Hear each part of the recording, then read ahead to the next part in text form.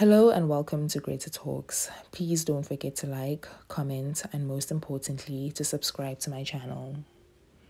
DJ Zinhle and AKA have a healthy co-parenting relationship that is adored by many.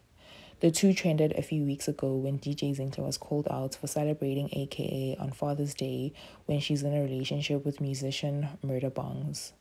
More recently, the pair caught Mzansi's attention when a video of them dancing at their daughter's birthday party went viral. While many admired Zinhle and AKA for having a healthy co-parenting relationship, others took to social media to express that their relationship was suspicious and that they're still in love with each other. One tweet decided to take it too far when she insulted Zinhle, saying that the DJ was loose and for the streets.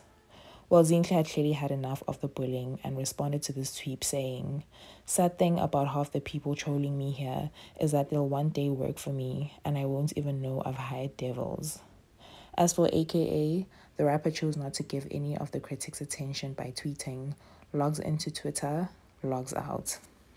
Tell me what you think about this crazy situation down below.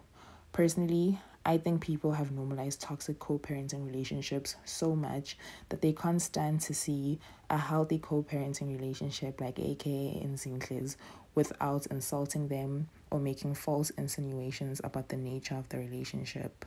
Thank you very much for watching, and please don't forget to subscribe to my channel.